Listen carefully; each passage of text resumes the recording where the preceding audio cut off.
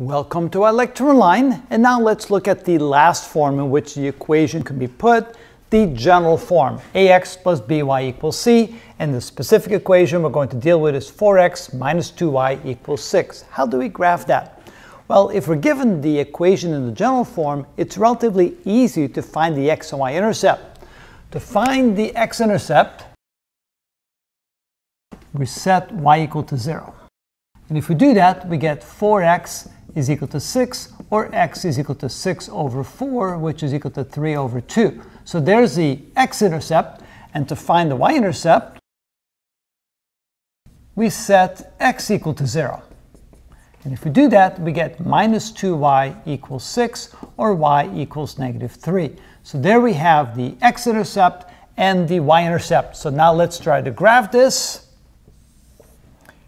Here's the y-axis. Here's the x-axis, a little faint. Let's try this again. All right. All right. The x-intercept, x equals 3 halves. That's halfway between 1 and 2.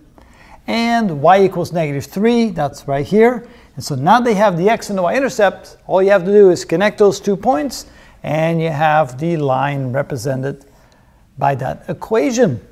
And notice, once we have what we call the general form, it's easy to find the x and y intercepts. Once we have the x and y intercepts, it is easy to graph the line, and that is how it's done.